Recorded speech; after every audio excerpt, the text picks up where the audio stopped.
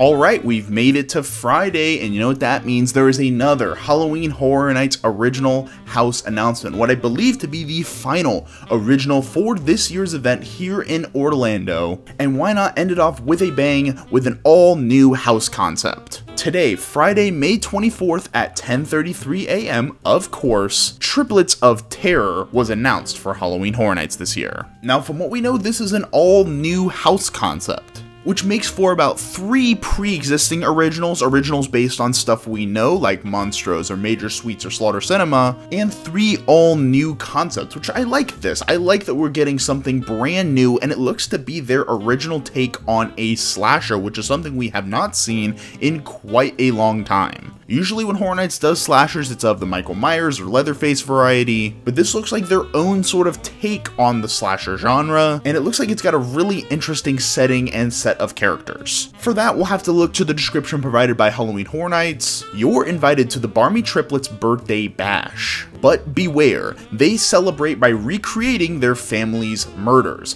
Prepare for a gory gathering. Cutting over to the key art, we could see the sort of birthday party, we see the balloons in the background, and we get a good look of the triplets themselves. We see some crazy looking masks. I absolutely love these mask designs. I see the dude on the right is wearing like a paper plate carved into a mask. We see a bunny mask, we see what looks to be maybe a skull of some sort, maybe made of some other household item. We can see from the key art this is going to be very bloody, very gory. I could see this being maybe our gore house of the year. If not Monstros, definitely this one. And just from the picture alone, I'm getting a few different vibes here. For one, maybe this is just sort of a recency thing because of the new movie coming out, but this definitely reminds me of something like The Strangers, especially with the set of 3 masked killers going after us. Definitely getting big Strangers vibes, but also getting like big House of a Thousand Corpses vibes with the sort of masks and the attire and the gore here. Plus the family aspect does remind me of the Firefly family and their approach to murder. So generally all around, I'm getting Universal's take on a House of a Thousand Corpses style idea here.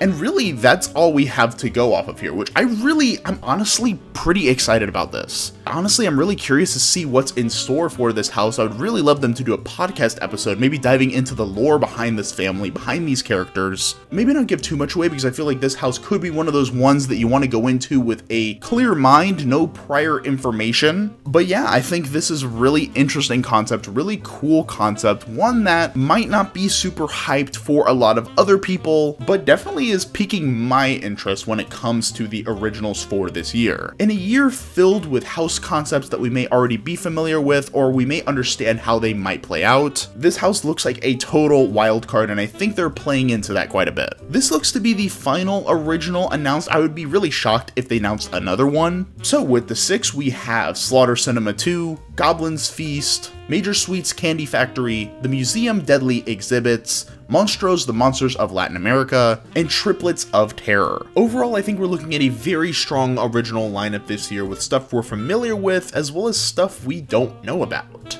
I think with this original lineup, it's going to cater to a certain type of person. Me, I'm the person it's catering to. But no, I don't think this is going to really fit for everyone. Maybe these houses can surprise and become huge crowd pleasers. I'm sure certain ones like Slaughter Cinema, Monstros, Major Suites, those are going to be very popular. But I'm curious to see how these ones turn out, what the sort of reception is to these houses. Now, I typically wait to make a hype list until we get all our houses announced, and I still plan on doing that once we get all 10. But I wanted to create a little proto hype list here of all the originals we've gotten thus far. And just to be clear, I am hyped for all of these houses 10 out of 10. I'm super excited to see what all these houses have in store, but I think it would be fun for you guys to get into my mindset and see where I'm at regarding these originals. At number 6, we have the Museum Deadly Exhibits. Very curious to see where this one goes, although I think we have the least amount of information on this house than any of the other ones. Number 5, we have Goblin's Feast. Very curious to see the vibe here. I'm curious to see the character designs, the locations. Really hoping for a Wicked Growth meets Dueling Dragons kind of feel here, and excited to visit high fantasy at Halloween Horror Nights again. Number 4, we have Monstros, the Monsters of Latin America. I never got to see this house in Hollywood, so this will be my first time encountering these characters, but I am curious what they're going to bring over from Hollywood, and I hope they do add their own little original spin. I'm sure they will, because they don't like to just carbon copy houses. Number 3, we have Triplets of Terror. I'm honestly super stoked for this house. I think this could be our dark horse original for the year, the one that comes out of nowhere and completely surprises us. I have faith that this house is going to be at least a lot of fun. Number 2, we have Major Sweets Candy Factory. Loved Sweet Revenge at Halloween Horror Nights 31, hoping for that same vibe to be carried over. And number 1, we have Slaughter Cinema 2. I'm super stoked for this house. This will be my first time visiting the Cary Drive-In, so I'm excited to see what they pay tribute to, as well as what they bring to the table for this house sequel. So yeah, those are just my opinions, but I want you to let me know in the comments down below, what do you think of our originals for this year? What do you think of them? What do you think about this rollout? I really have had fun making these videos. I want to thank y'all for watching them. They've been doing great on the channel. Lots of people have been checking them out. Lots of conversation down in the comments below. The live stream I did most recently talking about these houses was a great time. Stay tuned to the channel. I'm going to do more live streams in the future.